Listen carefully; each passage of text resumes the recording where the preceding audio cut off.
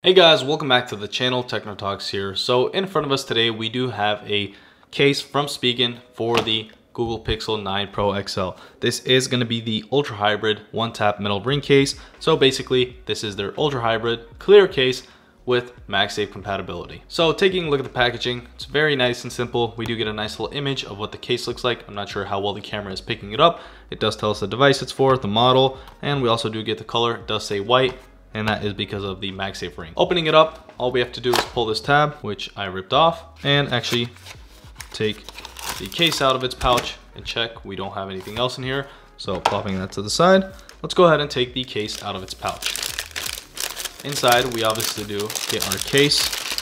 It does have some plastic film on it, and that is to just keep it as clear as possible until you actually place your phone inside. All right, so before placing the case on the phone, let's actually take a closer look. Once again, we do have our MagSafe ring right here, which honestly is one of the main reasons that I do buy a case.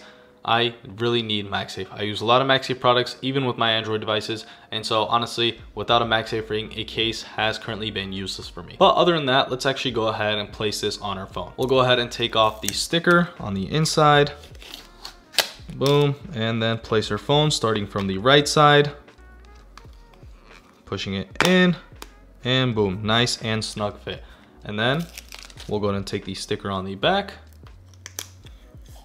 and voila. So a case is to protect your phone, and having a clear case gives you the extra benefit of actually being able to see the beautiful design of the phone that you have and the color of the phone that you have. So I do really love Spigen's clear cases. They look very nice. They do unfortunately start getting yellowish in around 3 months or so, and so that is kind of one of the downsides of this case. But again, when they are clear, they look very nice. Once again, we do have our MagSafe ring on the back, so we will actually test that out to see the magnet strength.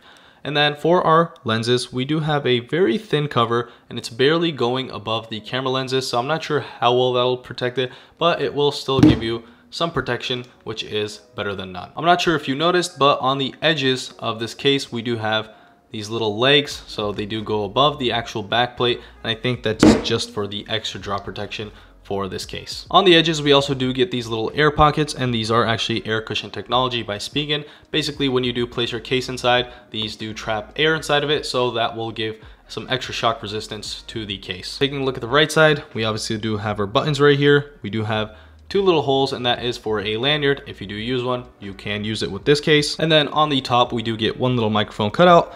On the left side, we only do get a logo. It just says Spigen right there, which is very nice and minimal. On the bottom side, we do get obviously our speaker grill cutout, our USB-C charging port cutout, and we do get another microphone cutout, and we can also see our SIM tray right there. Looking at the front, we do see the cutout for the front firing speaker grill right there, so we're not going to be losing out on any sound with this case. We also do have a very nice lip, considering that I do have a third-party screen protector on here. The lip is actually going fairly above the display, and so if you do drop it on its face, this should actually absorb most of that shock and actually keep your screen free of scratches and cracks. Moving on, let's actually go ahead and test out the buttons. So starting off, I do want to begin with the volume rocker, and 3, 2, 1. Very nice and clicky. However, one of their other cases is a little more clicky than this one, and previous ultra hybrid cases do feel a little easier to press. So again, still very nice buttons, but I do feel like the previous version was a tad bit better. Last but not least, since we do have a MagSafe magnet on here, I will go ahead and test it out with this MagSafe power bank. So I do place it on, turn on the power, we should be getting charged. And yes, we are wirelessly charging right now. And now if we do a nice little shake test in 3, 2, 1. The power bank just fell off. So while the magnets are still fairly strong, it's not the best, and unfortunately, as you saw, they did just fall off up until this point. So they are still some pretty decent magnets, and in day-to-day usage, they will probably hold on to a lot of things. But as you saw, they're not the strongest that I've tested out on this channel, so that's not going to be the best MagSafe magnet, especially from Spigen, because their magnets usually are pretty strong. Other than that, the Spigen Ultra Hybrid case for the Pixel 9 Pro XL is pretty nice. It looks very good in my opinion. I do really love clear cases. You do get the MagSafe functionality, and you do get some pretty decent protection with this case. So if you do want to check this product out, there will be a link in the description. And as always, if you did enjoy this video, make sure to like and subscribe, and see y'all in the next one.